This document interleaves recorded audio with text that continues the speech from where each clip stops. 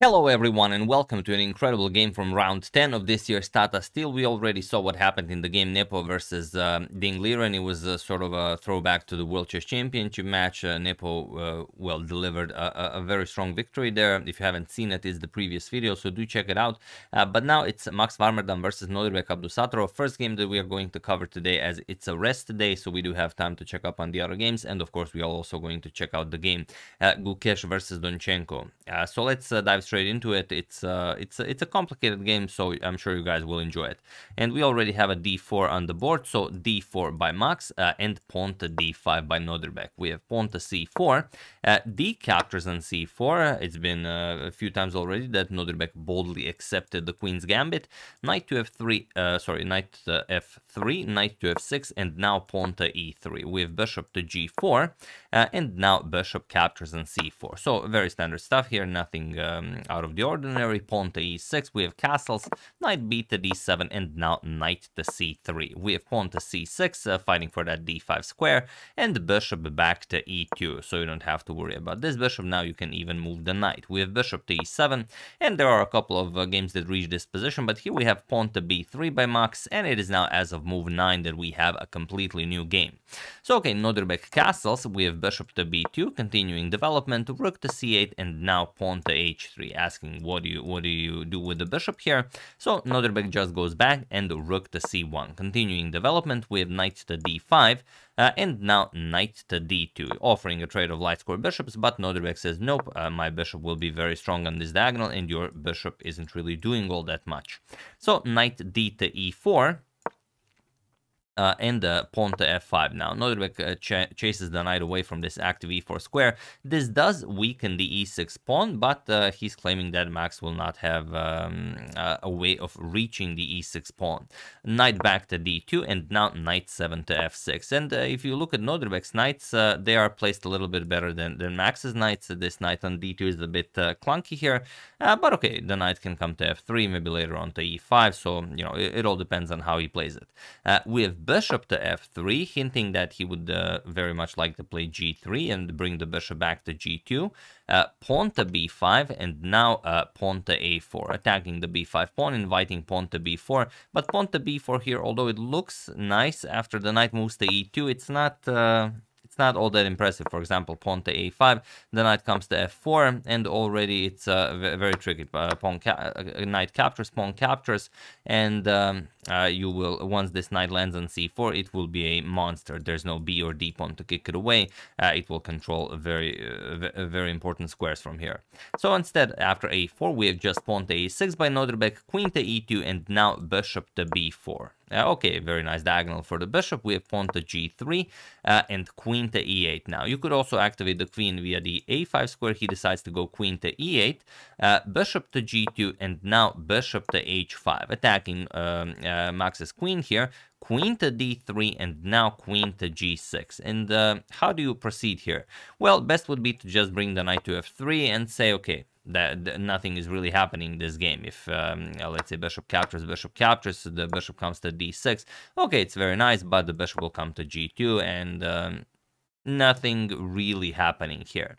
However, after queen to g6, Max played knight d back to b1, and this allows Nodirbek to go for bishop to d6, and now after knight to e2, he throws in this very nice knight to b4 with an attack on the queen. And do you see the big problem here? Yes, the knight is attacking c2, and also the queen from g6 is x-raying the c2 square, and this is something you should not allow. The queen goes back to d1, and now comes pawn to f4. Threatening to just start capturing here, but also going for that not c2 square, but knight to d3, and this will come with an attack on the bishop and on the rook. No idea why I said c2. Okay, e captures on f3, he grabs the pawn, knight to d3 now, attacking the rook and the bishop, and now you could go rook to c2 to defend the bishop, but this would be wrong, and it would be very dangerous. If you play this, then comes bishop captures on f4. And now look at this, knight captures on f4, knight captures g4, trapping the bishop here, but it doesn't matter. Bishop captures, h captures, knight captures, and now the only way to stop checkmate here is to bring the queen to f3 to have access to f3, but now you have to give up the rook on c2. So queen captures rook, queen captures knight, queen captures bishop, bishop, and you get this position where black is much better. Black is up material, black is up, it's 6 pawns to 4. He has a rook for a bishop, so of course completely winning. So instead, after knight to d3, rook to c3 was played, seemingly sacrificing the bishop, but okay, you will win the knight back. The material back. Knight captures on b2. We have queen to d2 attacking the knight, and of course Nodirbek will not just give up the knight, he will grab something while he's at it. So b captures on a4, and now bishop to b4, trying to win back some material. Pawn to g4, trapping the bishop, and of course Nodirbek planned for this. Knight captures, pawn captures, bishop captures, and now knight to g3. You want to put as many pieces in front of the black queen and the white king, so knight to g3 makes sense. And later on, you might have knight support for a move like pawn to f5. So here, bishop to f5. It was maybe a little bit more precise to just trade off the light square bishops, but okay, we have bishop to f5, and now queen to e3. Getting the queen out of the pin, so now's the time to capture. Bishop captures on c3, knight captures, also the knight gets developed a little bit, and now bishop to c2, putting pressure on that a4 pawn. So knight c to e4, and now bishop captures on e4. We have knight captures on e4, and now queen to g4. Knight to c5, a very nice square for the knight, going after the e6 pawn. So rook to f6, defending the pawn, also preparing rook to g6 to go after checkmate here, and now pawn to a5. You could also just trade here, but Max never shies away from a challenge, so he wants to have a complicated position. Later on, he will be able to eliminate the a6 pawn. He will have a nice passed pawn here, but this also means that Nodirbek will have a passed b pawn. So okay, rook to g6, threatening checkmate, and queen to e4, stopping checkmate here, rook to d8. And now you kind of have to be careful a little bit here, because rook captures on d4 can be played, but white is by no means forced to recapture with the queen. White could also just play queen captures on c6 and keep defending the g2 bishop. So okay, rook to e1 here, and now like I said, this is a possibility, probably a very quick draw if it gets played, and now the king has to come to f7 to help out with the defense of the pawn, and it's probably going to be a draw, queen c7, queen b8, queen c7, queen b8, and we will have a draw by threefold repetition. So instead, rook to d6, just adding more protection to the pawns, but now king to f1. Very tricky move, and it comes on move 40, and you know, Max was very, very low on time when he played this, but now his position is winning, because the queen captures on g2 threat no longer comes with checkmate. And now, after pawn to b4, we have knight captures on a6, Max creates a passed pawn of his own, and now rook to f6. The problem with rook captures on d4 now is that the queen just captures it, and you don't care about queen captures on g2, because the king just moves away, and you're up a full piece. You also have a passed pawn, of course, you are completely winning here. So Nodirbek goes rook to f6. He wants to capture the f4 pawn, and then the d4 pawn, and now we have knight captures on b4. A slight imprecision by Max, which still gives him a better position. Knight to c7 was just better. The idea being that it just guards the queening square. So that's to give you an example. Let's say rook captures on f4, queen e5. You're going to play rook f captures on d4. Now pawn to a6, and after rook to d1 looks very strong, but there's pawn to a7. So you have to stop the queening, and after rook d8 you will win that rook, because the knight defends the square. Rook captures, knight captures, and after rook captures on e1, queen captures, you're just up a bishop and knight, of course, completely winning. However, Max played knight captures on b4, again better for white, but not as precise. Rook captures on f4, we have queen to b1, and now rook d captures on d4. So what can Max do now? He plays knight, his knight is hanging here, so he plays knight to d3, attacks the rook on f4, rook back to f8. So you can see how this line is not nearly as nice for white as the one I've shown you. We have rook to e3, and now queen to g5. The idea behind this wonderful move is that, of course, queen captures on e3 is the threat, the f-pawn is pinned, but also you just want to eliminate this passed pawn, and you don't have time to advance it due to queen captures on e3.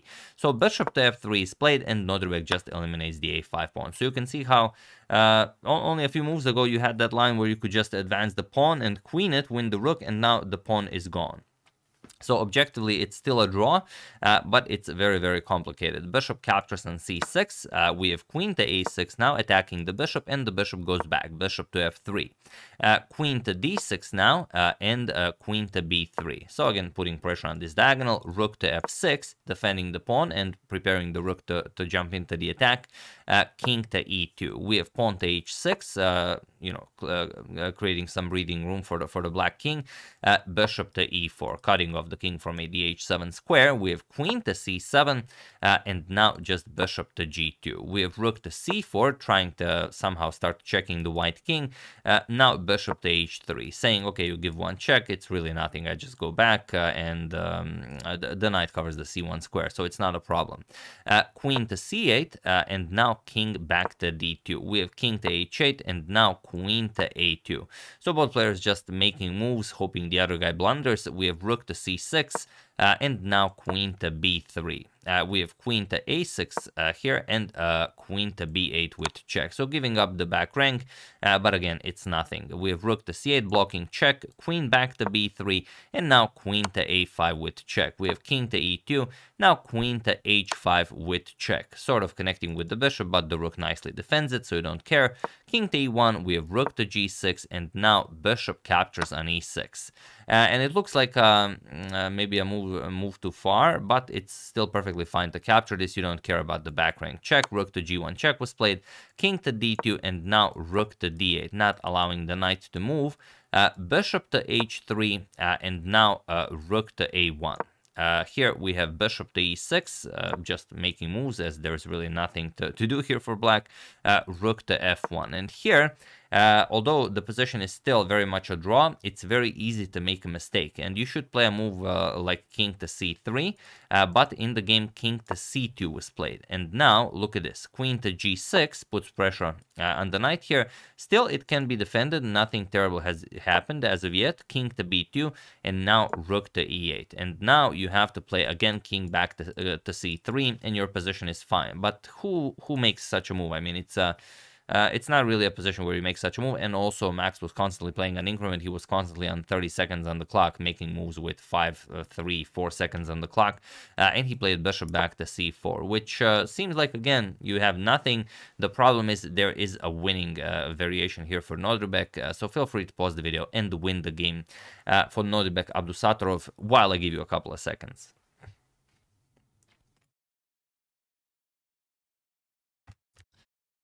So for those of you who were able to do it, congratulations on spotting that you can nicely connect the queen and the rook. And for those of you who just want to enjoy the show, it is queen to f6 with check. It's not very often that our, pause the video moment is solved by a check, but sometimes it is the strongest move. So hopefully that did not trick you. And the problem is you don't have queen to c3. Not because of rook to b8 check, but because of rook captures on f2 check. And after knight captures and queen captures with check, you nicely connect with this rook here. So whatever you play, let's say you play rook e2, as the bishop guards it, you will have to give up the rook, whatever you play. Rook captures, bishop captures, queen captures with check, and the 2 extra pawns will be winning for black. So that's the problem. So after queen f6 check, Max tried king to a3, but now it's a king hunt, and of course on an open board, queen and 2 rooks, you are not escaping. The king hunt will be successful. Rook to a1 check, king to b4, now comes rook to b8 check, bishop to b5, and now rook to first queen to d4 with check, queen to c4 blocking, and now rook to b1 with check. And he was in this position on move 71 that Max Warmerdam resigned the game, as there is nothing more to be done here. You have a few more moves, let's say king a3, even you can trade queens, and then you just get checkmated. That's all there is. There's no better way to play this. Whatever you try here, you're just gonna get checkmated. So yeah, beautiful stuff by Nodirbek. Tough break for Max in the previous round. We've seen what happened in his game against Parham Maksulu. He was winning, then he was winning, and then Parham just won. I mean, that incredible endgame. Who could possibly calculate that? And now a similar thing here against Nodirbek. I mean, Max played just a wonderful game. He did allow sort of Nodirbek to get the upper hand in the beginning, but then he equalized. Then he was winning, and yeah. not the best way to finish these two games, but what are you going to do? Still 3 more rounds to go. We'll see what happens. And I will show one more game. I will show Donchenko versus Gukesh, but in case you don't see that one, I will also share the standings and the results with you. So here it is. Sorry, not that. Here are the standings after 10 rounds have been played. So Nodirbek and Gukesh tied in first place with 6.5. Then we have Anish Giri and Pragnananda on 6. With 5.5, we have 4 people: Vidit Weyi, Alireza, and Yanni Pomnishi. With 4, Parha Maksudlu, Ju Wenjun, Ding Liren, and Max Warmerdam, and Alexander Donchenko and Jordan Van Forest sharing last place with 3.5 points for the moment. And these are okay. I'm not going to show you what happened in all of the games, as you know. Maybe the result of the next game I'm going to show you is still a mystery to you. So wait for that. So yeah, that's the game. Hope you guys enjoyed it. I would like to thank Christopher and Ruth Burkett, Anna Oliviera, Mehmet Solmez, Usman Afzal Minhas, and Juega Yedres Teresa for your contribution to my channel. Thank you a lot. I really appreciate it. As usual, you can check 2 of my previous videos here. Thank you for watching, and I will see you soon. Continuing to check up on your wonderful suggestions and whatever else happens in the chess world. So thank you all. I will see you soon, and have an excellent rest of your day. Gukesh Donchenko coming up soon.